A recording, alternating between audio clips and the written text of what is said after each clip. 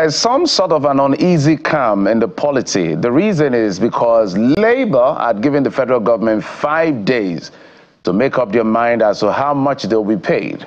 And given what happened last week or last weekend on Friday, nobody knows what is going to happen because the federal government says, from 60,000, we can add 2,000 extra, 62,000. Labour is saying, we don't accept that. We need at least 250,000. So where do we go from here?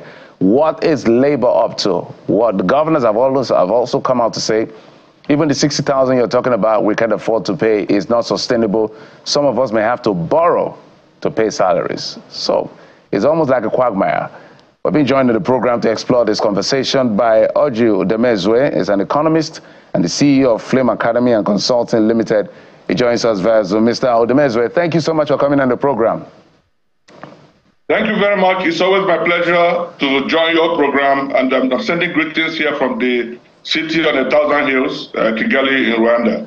Thank you for inviting me. Absolutely. So, how do you characterize what is playing out? Cul-de-sac, catch-22 situation, a quagmire. How do you characterize this? All of that and even more. It is very sad that we have to always quarrel, after several years, to be able to get some little increase in the so-called minimum wage. And when you look at the whole thing, the way it's playing out, you find that the problem remains bad and insincere leadership. Nigeria still needs to have leaders who can run Nigeria as a profitable enterprise, who must focus on the right things, to incentivize and to reward, so that we'll get the kind of results that we need as a country. In the business world, what you reward is what gets done.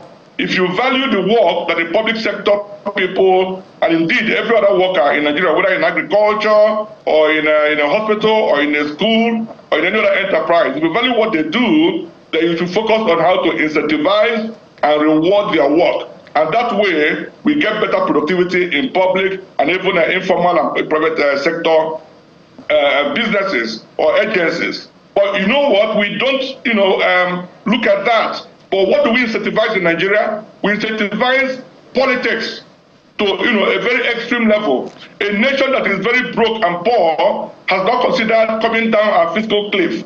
If you look at what Nigeria pays legislators in all the states, even those states that argue that they cannot afford 60,000, can we find out? Can we even get, some consultants or people to find out the amount of allowances that we pay these legislators? Somebody just goes to an election and comes out lucky to be a legislator, and over a month or two, he becomes a millionaire or a billionaire.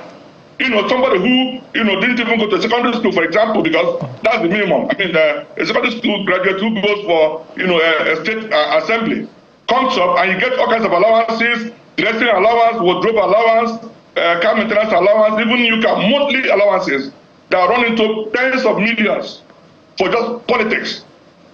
So because of that, what do you find? Nigeria has incentivized horrible politics. Today, people now kill.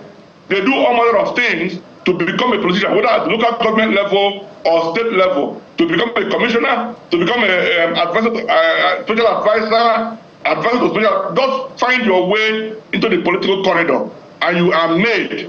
Meanwhile, the technocrats who are doing the job, who are ensuring that the government affairs are being well run, that all the ministries and agencies of government are properly doing their work to direct the economy in the right way, are not rewarded for the work that they do. What do you now find?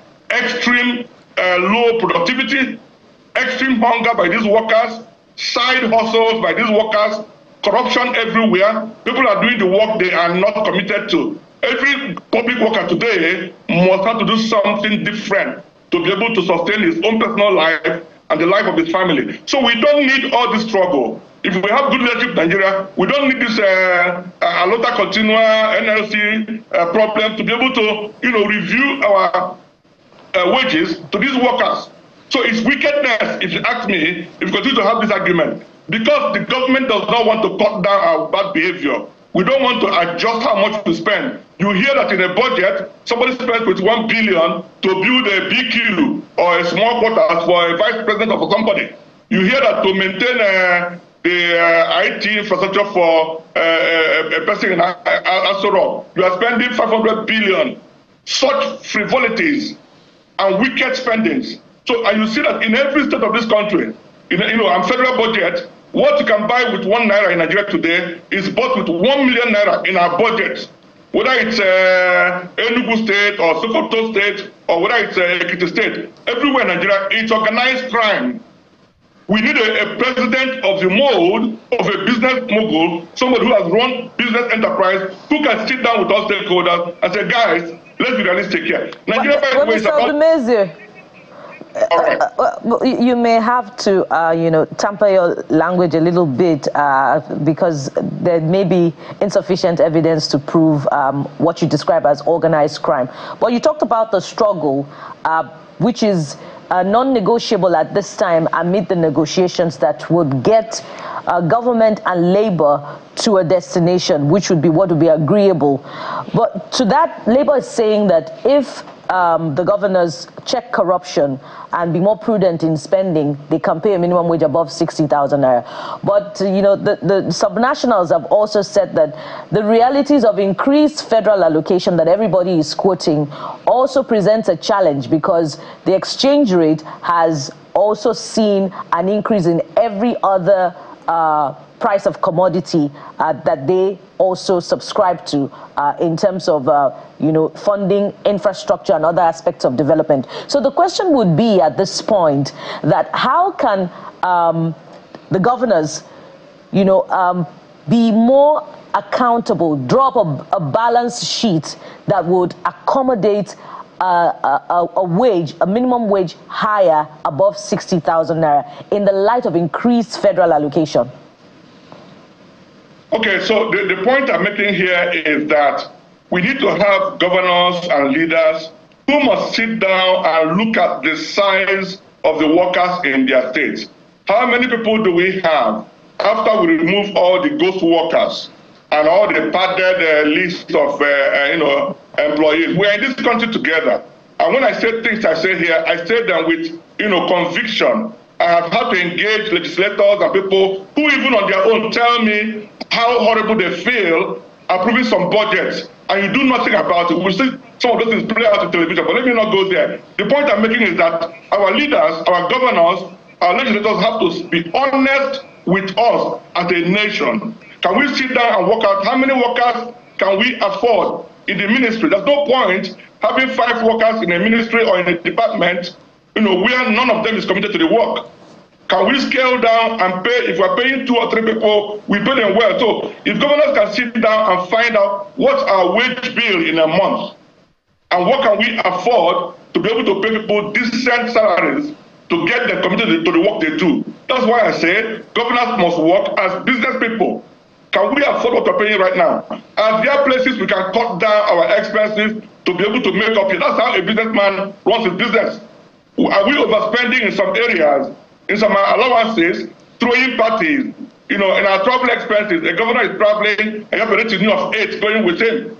You have an assistant to the governor, you call him senior special assistant, you have a junior assistant to the senior special assistant, you have other aides to the assistant, and all of those kind of packages. We have not addressed that yet. So I'm hopefully waiting for the Oronsaya report to be also considered to scale down some agencies that are multiplying or duplicating duties. If we do this, then we look at, okay, our state, how much do we earn from Abuja, the federal allocation, the FAC allocation? And beyond that, what can we do in our state to bring about increased productivity, to explore the resources, human and material resources that we have in our state, to make money in internal generated revenue and other ways to create productivity in the state. Because of the structure of the country, governors don't feel accountable to raise revenue for running of their state. We are comfortable waiting for every month to go to Abuja and collect whatever we are being given by the FAC allocation committee. So that's where the issue is. If you look at how much are we paying our political class, how much are we carrying in that portfolio? How many politicians do we need to run our government in our state? Do we need all the aides and the for the state legislators? How much allowances are we paying them? Is it fair compared to those who are doing the work in the ministries? That's the question I'm asking. So it's about corruption, it's about poor management skills, and it's about not being sincere with ourselves. These states that cry that we cannot pay 60,000, look at the government security votes. Have they complained that, oh, security votes are too much? Constituency project money to legislators that is too much. Have we complained about those ones? We only bring up our complaints when it comes to saying how much do we pay workers. Okay. That's the problem. So part of the debate, really, and I don't know how close we are to resolving all of these issues, because it looks like the more you try to resolve, the more the issues keep coming, and we wait to see what Labour will do. But part of the debate has been, if you have for the private sector, employers saying, well, this is how much I can pay based on what is coming in, right? So can't governors also hide behind that argument and say, well, based on the allocation we're getting, which is not the same, by the way, what state A is getting is not what state B is getting. Some states even get derivation and all of that. So they're saying, why can't we also say that? After all, it's our company of sorts, just as you see businesses, we see this as a state. So that's how much we're willing to pay. That's on the one hand. On the other hand is people now saying, no, that doesn't make sense. Fine, if you're not able to pay, that means you're not viable. So let's have some sort of recapitalization exercise for states. We've talked about that on this show for quite some time now. The same way we do with banks, maybe we should recapitalize the state. So withdraw the operating license of states that are not viable, or downgrade them to a lesser tier. Maybe some states should be local governments, not states. Or merge them with another viable state that can better handle them. What is your take on this? I think this is merely a theoretical argument. How do you capitalize a state? Do they issue shares and get people to buy into the state and become stakeholders in that state? Or, what do they do? Do they go to issue a state bond and raise more funds, loans that they cannot pay? They don't have resources and activities to be able to raise money and pay those debts. And when you talk about that, what are the constitutional procedures you require to merge states or to defund the state and say you're no longer viable? So we've met with somebody. So that's going to be. So the background, pardon me, the background to this is the basic, and I know it is loose, but it's just a sense to make states know that if you're not performing, then something will be done. The basic role of a government is to provide welfare and security. So if a state is failing in that simple and primary role of providing welfare, they call it minimum wage. It's not even the living wage yet. So that is a background to this. If a state is not able to provide welfare, does that state or does that government have any business in being a government or a state in this case? Of course, that calls to question the issue of whether our states are actually viable to stand on their own. That question has been there over the years. We are creating these states based on political considerations only. We have not looked at business or enterprise consideration of whether the states are viable or not. And that's a major concern in this country. And if you want to go into that, you have to go into other major issues in fiscal restructuring, in national rejigging, whether we're going to run a regional government, or because, this is only about minimum wage. You have to consider if the states have to pay for their policing, for their own security, and other, services that are today handled by federal government. If we put them down to the state, even the issues around the infrastructure, road constructions, electricity and so on, if we get all of that off federal government and put it to the state, can these states even survive? Clearly no, when they cannot pay minimum wage. So in that sense, the argument is right that our states are not viable. What do we do about that? Do we need to sit governors down and teach them how to run businesses? And in all of these states, you see one result or the other that have been abandoned because we found oil. In some states, you see groundnuts and other grains. In some states, you see a lot of plantain and other vegetables and so on. In many states, you see solid minerals, gold, bauxite, tin, and so on. Nobody talks about these things. In many states, you see a lot of professors, academics, services that we can sell to other, we can export and make dollars. All Nigerian states are actually viable, if you ask me. In terms of gift of nature, our lands are all arable. We have all kinds of mineral, blessings of God in terms of oil, even gold, diamond, bauxite, grains, all kinds of vegetables.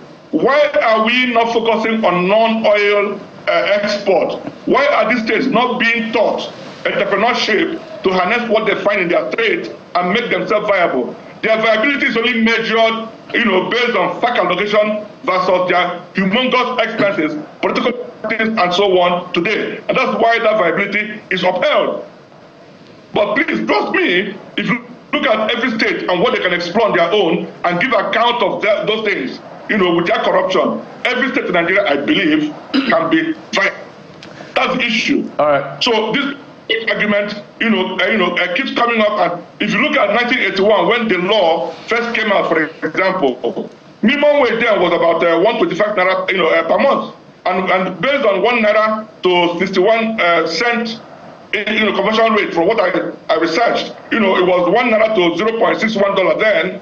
Nigerian workers were earning $204 then, and then progressively they have become poorer and poorer and poorer, even with inflation getting higher and higher. No Nigerian worker can live, no individual in Nigeria can live under the minimum wage of today and not be termed to be extremely poor or even multidimensionally poor.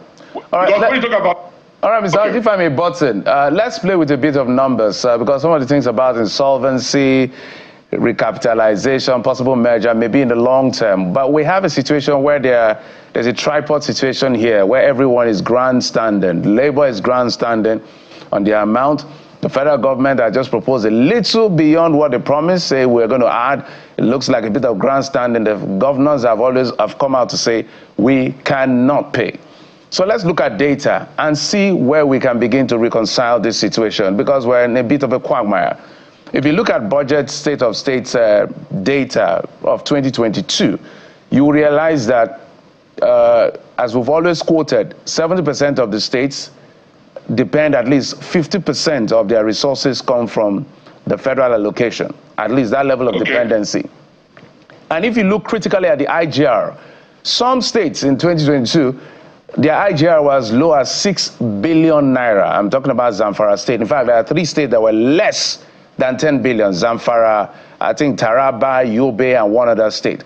Less than 10 billion in IGR. So imagine if there was no fact, they will be insolvent. So looking at this reality and given the position of Labour, how should Labour now approach this state governor? Should we be talking of unique minimum wage or uniform minimum wage realistically? Actually, if you have to be fair to these states, I believe that Nigerian states should be allowed to calculate and agree on the amount of wage they can pay to their staff. Just like they also have the right to decide the number of workers they can afford to carry. Nobody must force a state to employ 20 staff, for example, in their Ministry of Agriculture, if they can afford to only pay 4 or 5 people.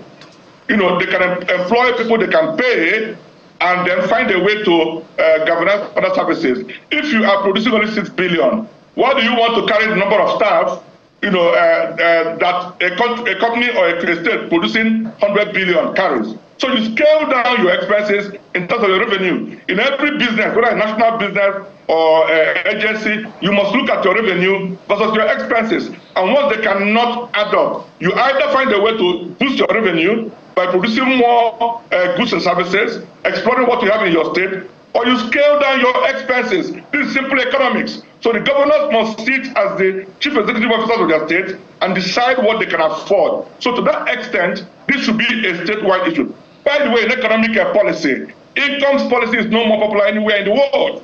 It's only in Nigeria that we discuss this. You can give a guide to say, why don't you pay this? But income policy is no more popular. Everywhere in the world, governments apply basically fiscal policy and the monetary policy to drive the economy towards the direction they want it to be. But here we are in Nigeria, still trying to, because if the market is vibrant and the economy creates jobs, this agreement cannot happen. If I go to a state work and you're paying me 30,000 minimum wage, and I have a company or an entrepreneur who can pay me 60,000 or 50,000 and other allowances and make my life better, I will go there. It's simple economics. So in Nigeria, we have a major issue of efficient allocation of human and other resources. So that's why we talk about high unemployment. If we have a country like, Luxembourg and so on, where unemployment is maybe around 1-2%, this argument cannot occur. If I apply for a job in a state parastatal or agency, and I find that they're paying me, let's say, 60,000 a month, and somebody else is calling me into a computer business or a farm settlement and is offering me 80,000, why would I be making this argument? I quickly resign from government and go to where I may be rewarded for my work, and where I'll also be vibrant to learn new skills and do things. So we're in this web or crisis because of high level of unemployment in Nigeria. And that uniqueness, from what you're saying, suggests there could be some migration from states that are paying less to states that are paying more.